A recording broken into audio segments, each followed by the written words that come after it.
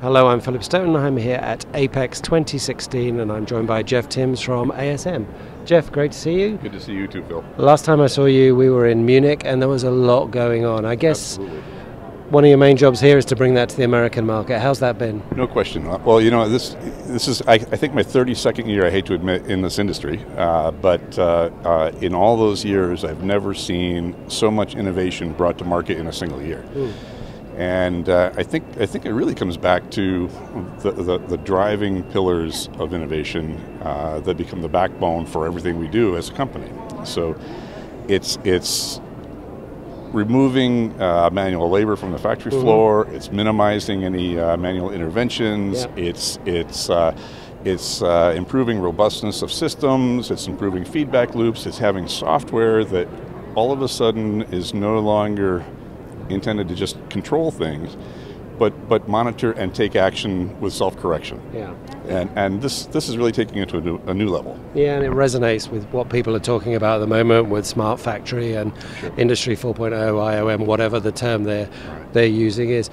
Of the stuff that you were seeing yourself at Productronica, what were you excited about bringing specifically to the US market and the Americas market generally, because you've got a lot going on in Mexico too? You know, I think the single biggest innovation that I'm really excited about here is the implementation and the integration of SPI with a smart expert system and a total machine controlling feedback loop. Yeah. You know, if you go back through history and you look at all of the $1 million plus assembly lines that have been sold into manufacturers around North and South America, around the world for that matter, virtually every one of those the performance of every one of those lines depended on somebody with a feel for setting up the solder paste, setting up the screen printer. And at the end of the day, it's ludicrous to think you're in the high-tech industry, in this high-tech industry, and all of a sudden you have to have somebody with a feel for something because they have that touch to make the quality levels work correctly. Yeah. So we looked at this and we said, you know, it doesn't make any sense for us to continue down that path. If you look at food and beverage or some of the chemical industries, anything falls out of a process window, even a fraction of a percent, it's self-adjusted. Yeah. And it happens without anybody knowing it. That's where we are with this whole process lens and process expert. And that to me is really exciting. Yeah. Take the guesswork out of it. Yeah, and what's also interesting about that is that's a real life application that relates to your recent acquisition of the deck business, so you're connecting between the printer and the placement machine. Are you seeing more and more demand for those connections, not just there, but also further down the line? We hear lots about making the reflow oven smarter, those kind of things. Is that something that's in demand? It's inevitable. Yeah. Whether it's in demand in a large way today or not, it's only a matter of time. Yeah. Because as you work down from beginning to end in the line, one thing leads to another, and everybody's always looking for that elusive manufacturing edge, right? And it doesn't come by throwing people at it anymore.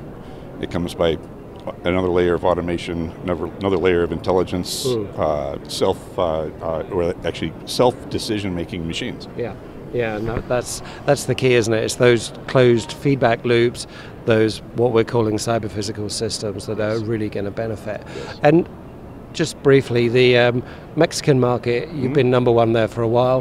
How's that market going? Is it still growing? I spoke to a couple of companies today. Yeah, I believe it is. Especially with the exchange rate the way it is. Actually, two markets were really big for us last year. One was Canada and one was Mexico. Okay. And if you look at the exchange rate fluctuation over the last 18 months, that has quite a bit to do with it. If you look at the conversion cost between the U.S. manufacturer and what they can do in Mexico, it makes a lot of sense to move there. Yeah, okay. And that's great for the volume stuff. What's going on in Canada? Is that kind of high tech? Or? There is a lot of high tech manufacturing in Canada. It's a little lower volume, but tremendous amount of automotive. Anything with really stringent safety requirements, really stringent process control requirements. It's a good place for it. Yeah. A lot of great engineers that have been doing this a long time. They really know what they're doing. Yeah. And you can trust the output of those factories. Yeah, and there's some creativity there. I guess some new startups, that kind of thing. You bet. Well, exciting stuff on the booth, Jeff. I hope you have a great show, and thanks for stopping by. Thank you, Phil. Good.